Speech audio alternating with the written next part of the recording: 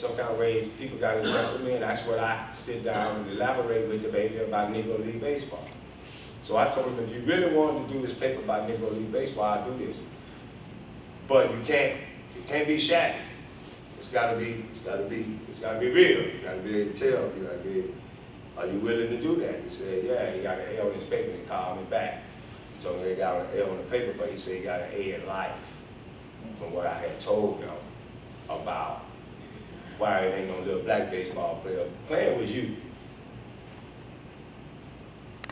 Why he ain't playing with you? You said, well, Jackie did a great day. Jackie would be sad as hell right now if he was here today. He'd be crying. He'd be sad. Because ain't nobody playing.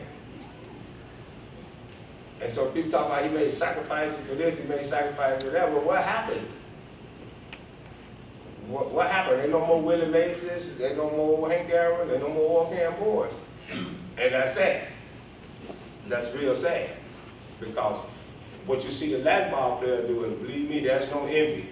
You know, my dad and my great uncles, they went to Cuba and they went to the Dominican Republic in the 30s and the 40s, and they took that style of play that you see today, the Latin ball player playing today, the flamboyancy type of baseball. The African American took that to the Caribbean, and that's what you see today. And that's what you saw me do when you saw me play 20 years ago. You saw reminiscences of how it was seeing Negro League baseball players play baseball. We had fun, and we were very colorful at what we did.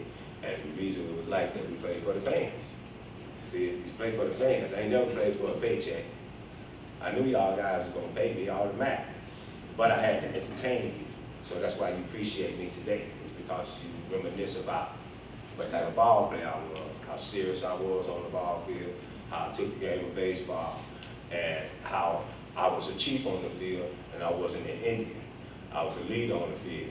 You know, you get behind me, and let's go. And that's what I did when we went to the World Series. Y'all follow me. Even while I was staying up all night, misbehaving and doing things I shouldn't be doing. I was that type of person and that type of ball player.